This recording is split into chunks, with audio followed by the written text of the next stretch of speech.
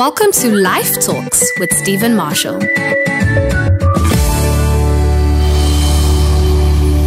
Hate bait.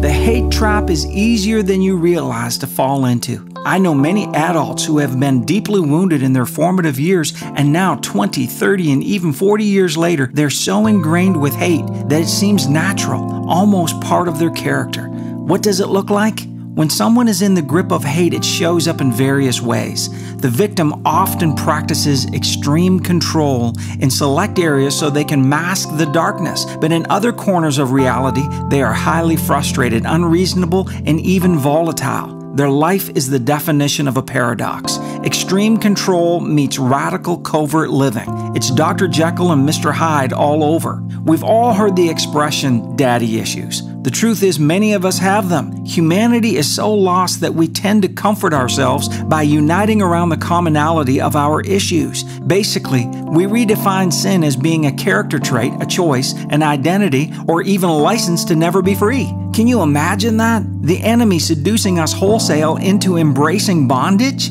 Satan is an expert deceiver. I've seen people fight for their right to remain broken and stew in their hatred. Let me show you why this is such a deceitful trap, the hate trap. The word for love in the Hebrew is made up of 3 letters that basically tell us love is the Father's heart revealed. Now, if you were to replace that middle letter for the word love with the letter Yud, suddenly you have the word anger, hatred, the basis for hostility and enemy. The Hebrew word picture for this combination of 3 letters asks, where is the Father?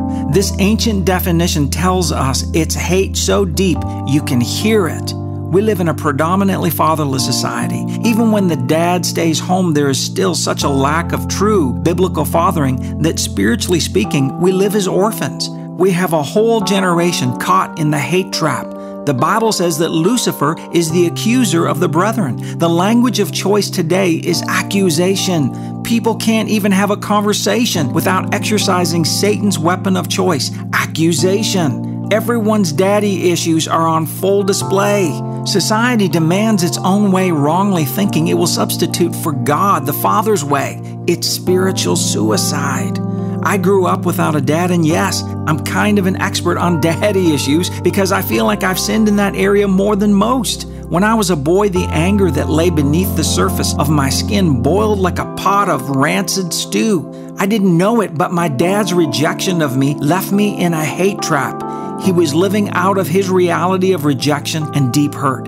He could only give what he had. His reality was no true fathering. For several years, I struggled with the enigma of pursuing God's love and carrying hatred, my own rejection. I fell deeper into hating myself. I loved my dad and prayed that he would come to Jesus. But at the same time, I justified unhealthy relationships because that's what you do when you self-loathe. In the religious world, we like to call it sacrificial living or suffering for Jesus. It's a lie, though.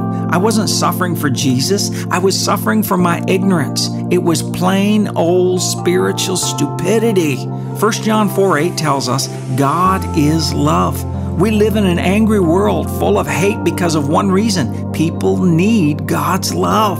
Why all these angry Christians then? Good question. We're doing the spiritual splits trying to receive God's love, but refusing to let go of our anger. Our mouth is full of hate bait.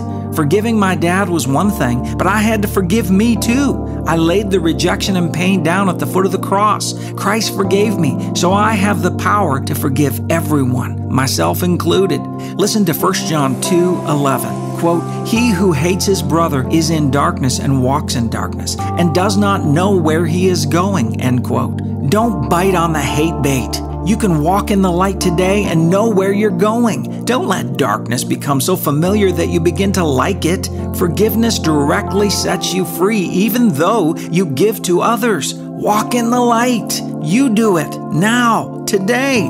Spit out the hate bait using forgiveness and drink in love. Jesus said, quote, streams of living water will flow, end quote. Let's pray the word. Heavenly Father, you love us with the same love that you love Jesus. We're not going to allow hate to pull us apart on the inside anymore. It's finished. Jesus is already victorious over death, hell, and the grave.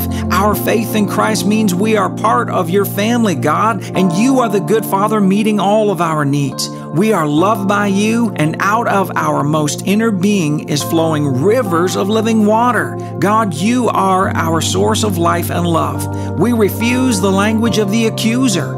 We won't take his bait. We love you, and therefore we walk in perfect love toward our brothers and sisters in Christ. Amen. I sure hope you enjoy these Life Talks made just for you. Jesus said to love your neighbor as you do yourself. Do you want to help me today? Help me encourage your neighbor or your friend. How about making it a goal to get just one person or family member listening to these Life Talks this week, and you and I will be in partnership helping to spread God's love and word. What a great encouragement from God's Word.